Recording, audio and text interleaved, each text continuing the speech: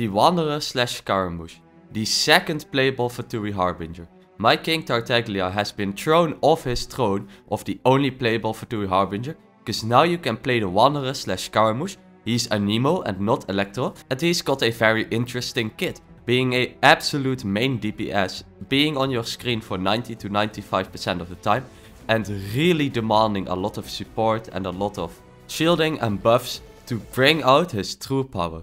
So how do you build the one and only fallen god Scaramouche? Well, I will tell you that within this video, so let's go. So first of all, his weapons. Now he is a Catalyst, a Nemo main DPS that uses his normal attack very frequently. For this reason, his signature Catalyst is of course the best choice that you have. But what is next to that? Well, all of the damage 5-star Catalysts are a good option on him, but let's rank them. I think Memory of Dust is really good on Scaramouche, because you are constantly shielded as you really need a shield to play Scaramouche properly. I'd say Memory of Dust gains a lot more value. Lost Prayer of the Sacred Winds is great on him, and so is Kagura's Variety, simply because they give a lot of crit rate and crit damage and just increase your damage by a ton. The Skyward Atlas is also a good option, but if you have to choose between Lost Prayer, Kagura's and Memory of Dust and then Skyward Atlas, I would put Skyward Atlas a little bit lower. But it is still a great 5-star option. The not so good 5-star options are 1000 Floating Dreams and Everlasting Moonglow, as they're really not damage options. Now for your 4 stars. First of all, for limited edition 4-star weapons, we have the Dodoco Tails and the Oathsworn Eye. Both of these weapons are pretty good on Scaramouche, and if you have one of these, I would recommend using them on them. Especially the Dodoco Tails, as it works really well with them. If you do not have any of these limited weapons, the Witsit is probably the best gacha weapon. The Witsit is a really good gacha weapon. It gives you crit damage and he can use all of the stat rolls, especially the attack and elemental damage increase. And all in all, Scaramouche is just able to profit a lot off of this weapon. But let's say you do not have any catalysts and you need to craft one. Well, you have 2 options here, I would say. Your first option is the Blackcliff Agate, which you can get from the shop. Your second option is the Frostbearer. The Frostbearer is craftable from Dragon Spine, and it gives you attack percent and also makes you do a little bit extra damage whenever you're hitting opponents with some icicles. So if you're completely free to play, I would recommend the Frostbearer if you do not have any other options. So now, what artifact sets should you go on him? Well, first of all, his new set that came out with Scaramouche is the best in slot. Just make sure to use the charged attack if you have the 4-piece set to proc the effect before you start normal attacking. Some other good options are Vermilion Hereafter, which is quite decent, the Echoes of an Offering, which is even better on Scaramouche, and Shimenawa's Reminiscence, which is actually quite good on Scaramouche, because you are able to use some energy to empower your normal attacks, and your Elemental Burst is great but not that important, so using a good Shimenawa's Reminiscence set is a very good option.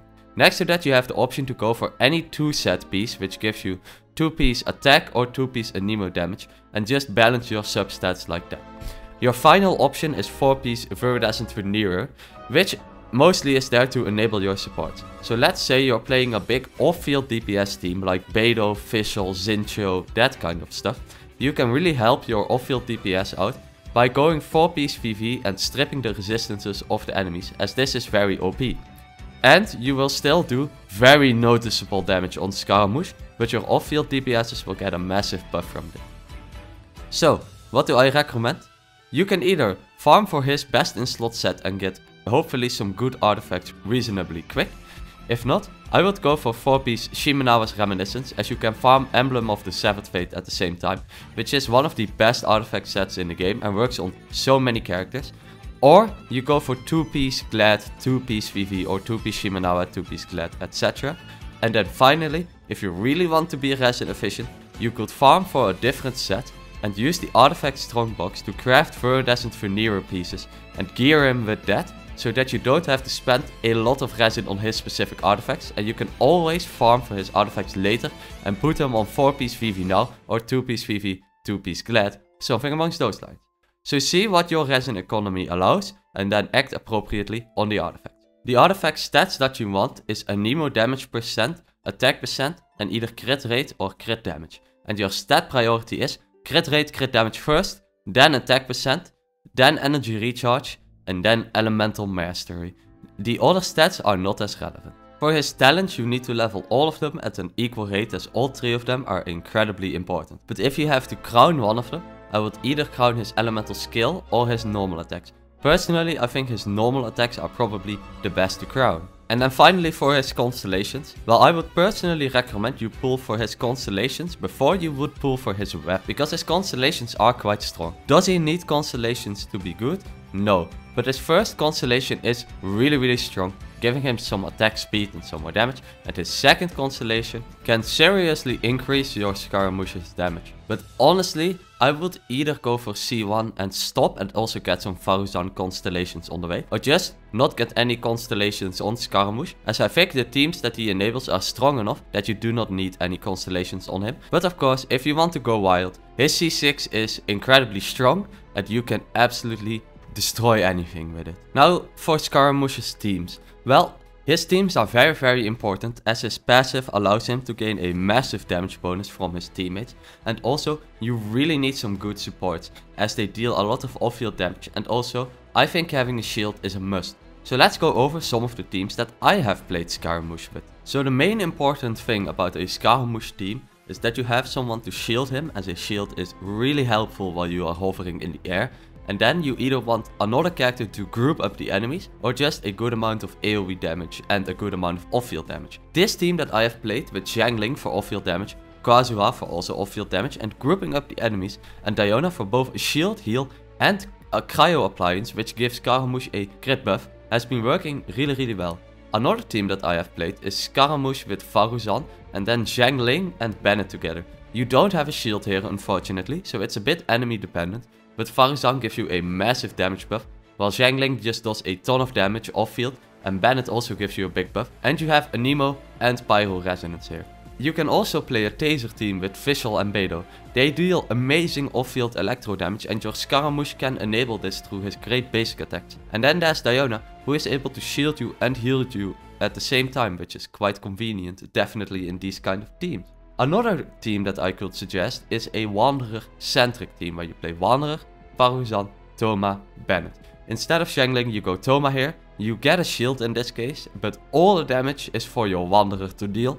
He does turn into a Firebender with Thoma's Elemental Burst. But you can also go for a Geo alternative team, where you go Wanderer, Faruzan, Albedo, Zhongli. You can even swap out Faruzan for someone like Xiangling or someone like Fischl if you'd like some more elemental reactions. The options here are endless. There is so much creativity that you can have with teams.